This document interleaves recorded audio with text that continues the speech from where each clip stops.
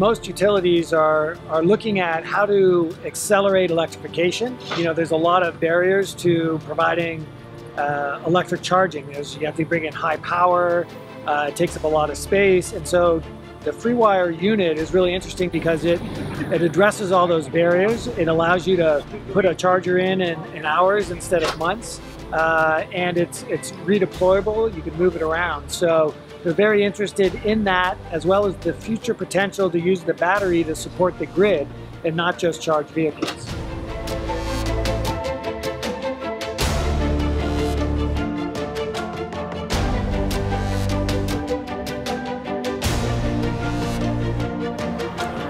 We have the L2 chargers, 3 kilowatt outputs, and to upgrade to 120, no brainer. We literally took the bolts off the level 2 charger, removed it. It was a 3 kilowatt, and to do that, all we did was remove the level 2 unit, just bolt it down. There were 3 lines already in place because it was a 240 unit. Boost charger, the one we're putting in here, is a 208 3-phase, so all the electrician did was run 5 lines, 3 for 208, 1 for ground, 1 for safety, up through the conduit from the breaker panel downstairs.